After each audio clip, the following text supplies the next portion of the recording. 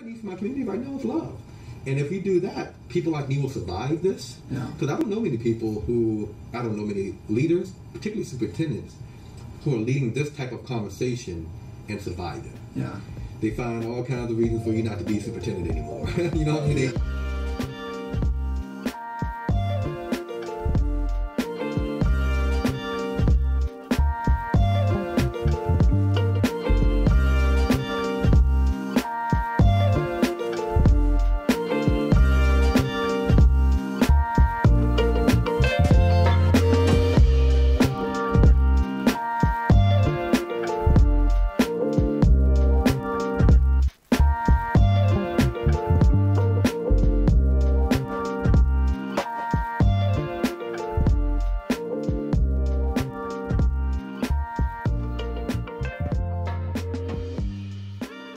Thank you so much for joining us, Dr. Brown, Superintendent of the Ithaca City School District. I guess the first thing I'll ask is today is October 5th, so this would be the first day of classes. Tell us how's everything going so far? Very well. Today was a good day. It's been so refreshing to go around all day meeting the needs of young people for a change. It's been 250 plus days since we last had students in buildings, and since then, it feels as if my day has been dominated by dealing with adults. The anxieties, the emotions, the issues that we adults have around responding to the health and social pandemics. 2020 marked the start of a new decade, and with it, new possibilities. However, the year has been a roller coaster of emotions for educators across the country, as the United States has seemingly been hit with two pandemics, COVID-19 and the all too familiar issue of racial injustice. As the way of teaching the next generation has evolved drastically, educators were forced to reflect on what they were doing and change it overnight. Those effects were felt right here in Ithaca, New York. Yeah, March 13th, 2020 was the toughest day of my professional and personal career or life. When we had to say to families, we will not be open tomorrow because of this health pandemic. And there have been weeks of conversations about whether or not we should be here or should not be here. You know, typically before COVID, the snow day decision I had to make was always a tough decision to make. And it felt like I had been in a 2-week-long snow day decision. And now that's turned into about 256 days of snow day decisions. As the public health situation began to get worse, Dr. Brown knew he had to make a tough decision for the safety of his students and his staff. A decision to close the doors of every building throughout the school district. And those doors remain closed until October 5th, when students were then given the choice to return to the school building with intense safety protocols or continue their education online from home. But it took a lot of thought and planning from administrators to get to that point. That was a tough decision that had been brewing because of, the rising infection rates. And then when we made that decision, we had to change our instructional delivery model overnight. We said to families on a Friday night, we won't be in school on Monday. And we needed to reimagine an industry that has not changed for 2 centuries overnight. Yeah. And that's where we've been the last 6 or 7 months. And folks, particularly in an academic community like ours, they are expecting us to be excellent and perfect right now. Yeah. And that's going to be difficult as we're doing something completely different with unprecedented and in a situation where we rarely get to be with one another in a space.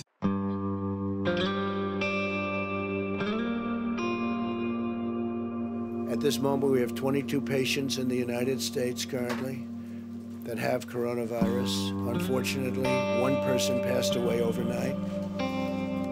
She was a wonderful woman. Can you explain just briefly the difference between isolation and quarantine, and who in this community has the authority to manage both? Excellent question. So with respect to quarantine, those are well persons who may have had contact with others, exposures, as they say, within individuals, either through travel, which has been the primary concern, international travel, or contact with known persons with COVID-19. So in contrast, isolation is for those persons who are confirmed to have COVID-19. So those are persons who are sick, exhibiting symptoms, and are then isolated. Those decisions about either quarantine or isolation are made by the county health department, What they've indicated is that when they are asking folks to quarantine, they are doing so for a 14-day period based on when symptoms may present. They are doing daily checks of those individuals, typically by phone, asking about symptoms, fever, other things that may be indicators that they could be contracting or developing COVID-19. But those decisions are made by the county health department.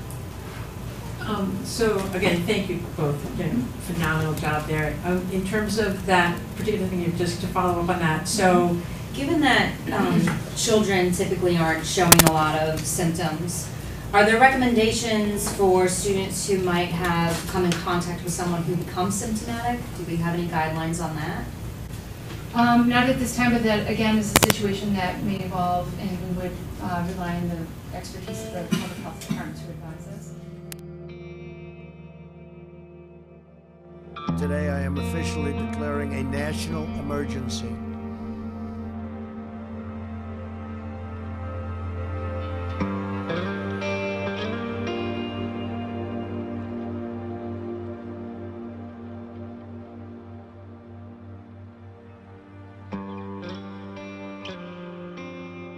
But do you think that there's any sort of silver lining where you can look at this and sort of be like, well, we've had to do all of this work to reimagine what education is so we can keep kids safe. Now, how can we keep building off of that and keep, I guess, like moving forward in a way that is also safe, but you know, I get the a new sort of way to teach.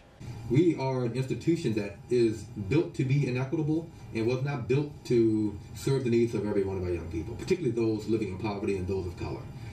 We've now needed to change everything we do to now meet the needs of all of our young people. And every student needed a laptop to learn and food to eat. And it was up to the school district to figure out how to make that happen, and make it happen quickly.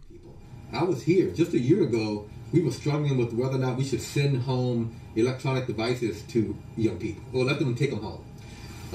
You were in this district, but people gave me a hard time about going with the one-to-one deployment. Yeah. Now we can't get those devices out fast enough. Yeah. There were times when people were giving us a hard time about how we allow for young people to purchase meals or how we fed them.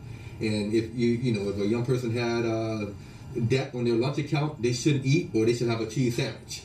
Now we're getting food out to everyone. Yeah.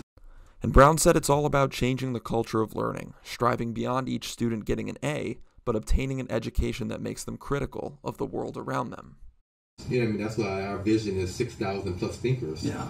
To achieve that bold vision, we will then have young people and educators asking questions like, for example, right now, why is it that most of the people dying from COVID-19 are black and brown? Right.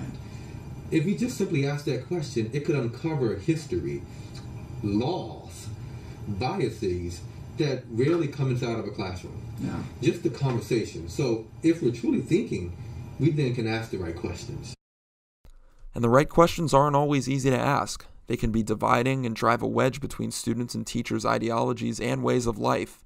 But Brown acknowledges that there are critical questions and critical conversations that have to be had.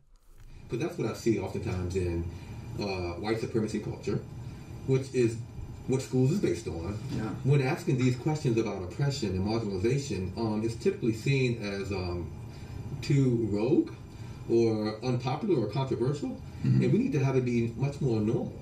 Yeah. That's the conflict that's constructive that will lead to policy and practice changes. And these conversations come from forming an anti-racist curriculum, one of Dr. Brown's goals for the school year ahead and school years to come. I've heard you say not only do you have to have a non-racist curriculum, you have to have an anti-racist curriculum. Can you talk about sort of what that looks like? Every one of our policies is oppressive, whether it's classist, racist, sexist, or ableist.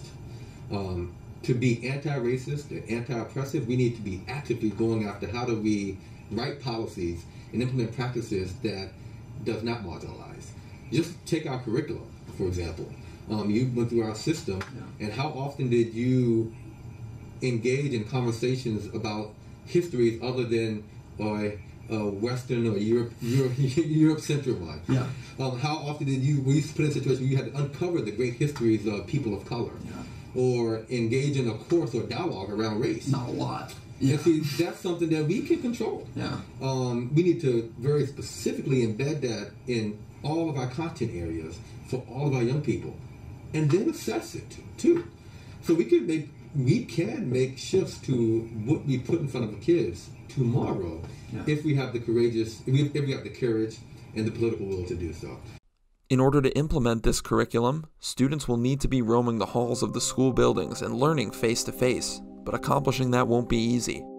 On October 5th, the school district opened schools for in-person learning. However, just a few weeks later, they were forced to shut their doors for a bit due to rising COVID-19 cases. Obviously, this whole pandemic happened. And then on top of that, as you're dealing with this, just, the tragedies that, and, specifically the death of George Floyd and everything that happened, and just the amount of social awareness that it sparked. And I wonder,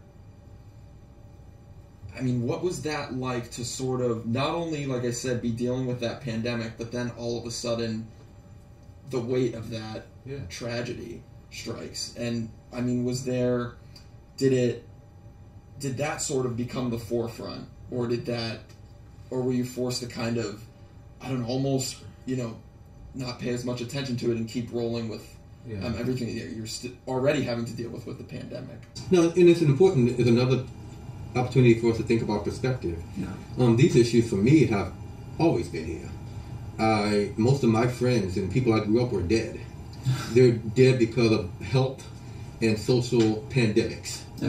Not getting the right care, not having the money to get care at all, violence, racism, oppression. So these issues have been here a long, long time. Again, it goes back to now, we have permission to talk about it. So I'm hopeful that this new conversation, young people like yourself, because my generation failed your generation. We failed to engage in rich conversations about these issues. We failed in changing policies. But what I hope we've done is inspire people like you to take our places when we're gone. And hopefully you will then now engage in the dialogue and the conflict to change the policies and practices that have led to these issues being here for a long, long time. Brown and his team of educators were ready to deal with whatever challenges came their way this school year. Even with sending the students back home to learn from their kitchen tables, they're committed to bringing students a safe and thoughtful education. The school district hopes to reopen their doors on November 6th, but Brown stressed that none of this is possible without the support of the community behind him. Folks are recognizing that we need to be a loving community in ways we weren't before. We truly are in this together. You talk about, there's been no guidance, there's no playbook. The guidance we've received has changed, sometimes daily. So as we administrators, as we educators attempt to respond and just plan, that's been very difficult to do. And if not for the patience, the commitment, the forgiveness, the trust of a community, this would be impossible. So us being in person today is because of a community that is loving. And that's the only reason.